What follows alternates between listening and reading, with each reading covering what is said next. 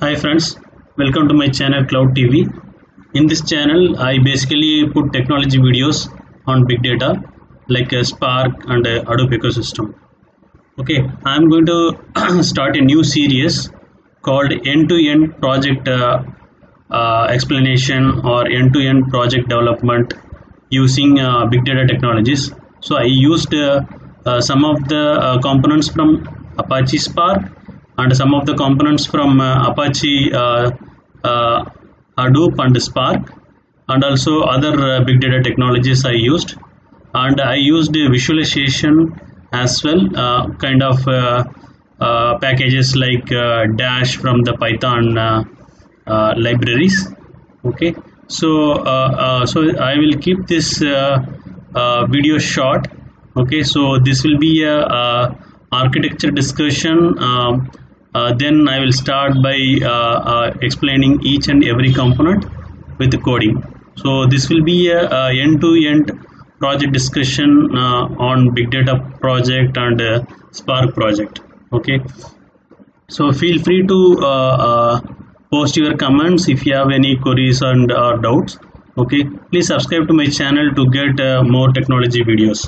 Okay, let us go through the reference architecture which I taken for building this real-time streaming system. Okay, so this is the reference architecture for building a real-time system. Okay, so so here you see there is a source section or a source layer. Okay, so the source can be any of these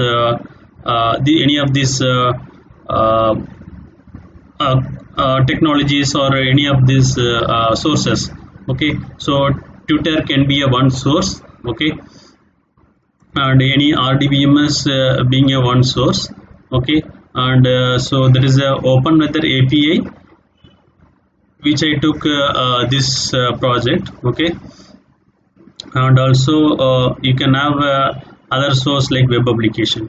Okay, so then these sources will be pushing the data to the messaging system. So the messaging system which I am using is a Kafka distributed messaging system. Okay, so if people who are new to this Kafka is a distributed messaging system where people can write write the data or messages to the Kafka topic. Topic is a placeholder where the data resides. Okay, and so people who want to consume that messages written in the topic can be written by the consumers.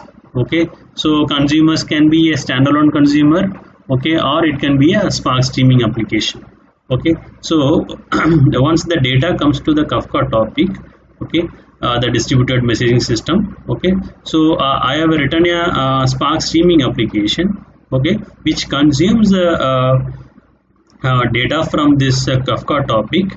Okay, then you can do a lot of processing based on your project requirement. Okay, I kept minimal processing in our project. Okay, so the idea is to show you end-to-end project development using Apache Spark and Apache Hadoop components. Okay, so then so we use this Spark Spark component, right? So so Spark streaming is underlying, it uses Spark core APIs. Okay, so Zookeeper is a component which is a coordination service for different big data components. So in this case for Kafka uses the Zookeeper to handle the messages. Okay, the offsets are a message identifier. So to maintain those messages, Kafka internally uses the Zookeeper. Okay, then so if people who are familiar with Hadoop, they know the two main components, HDFS and Yarn, yet another resource negotiator, which is a resource management component.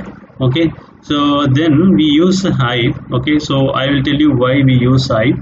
Okay, So once you consume the message from the Kafka topic in the Spark streaming, okay, you do some processing and you write it as you write it into the HDFS. Okay, so after writing into HDFS, okay, so I create a external table, okay, external table on top of external table in the Hive, pointing to the HDFS data which is written by the Spark streaming application, so that further analysis, further querying can be done using the Hive table. Okay, so once you have the Hive tables, it can be accessed from different components like Presto, which is a distributed query engine.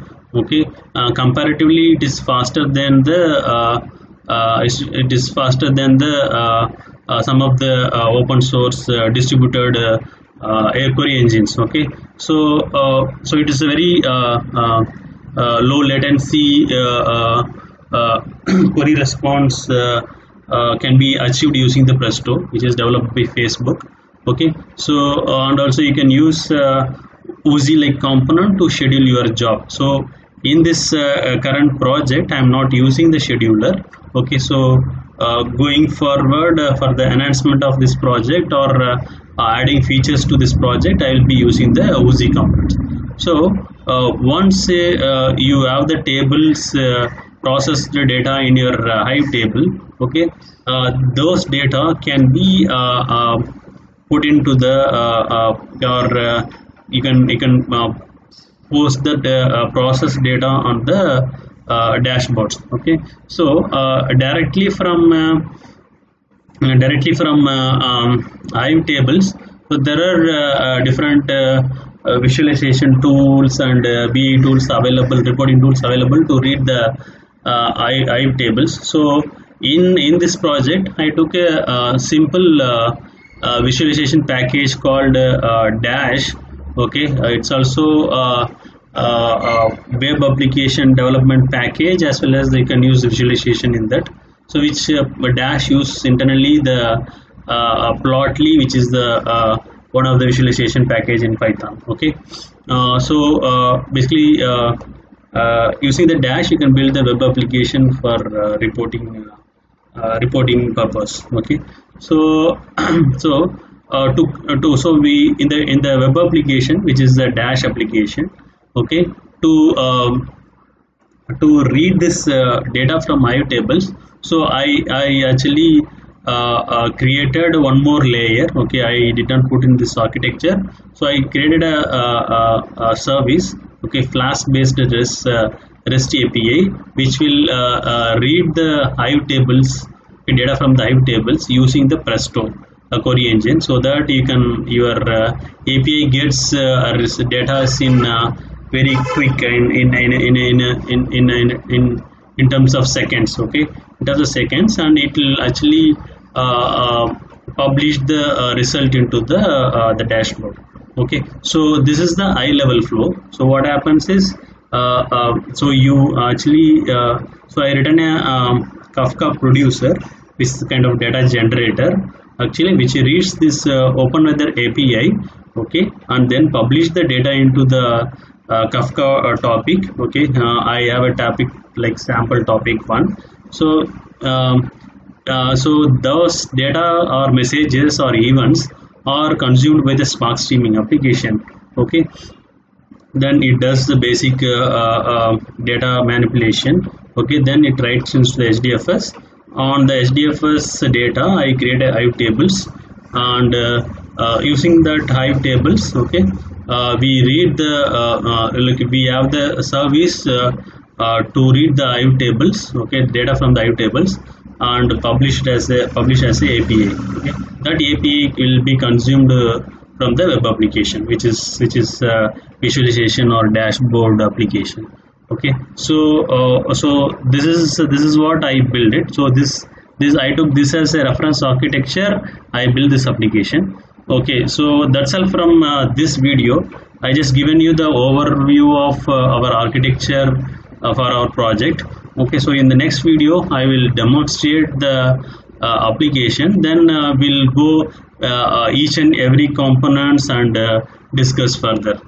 Thank you so much, friends. Please subscribe to my channel to get more technology videos, and on the further videos on this project. Thank you so much.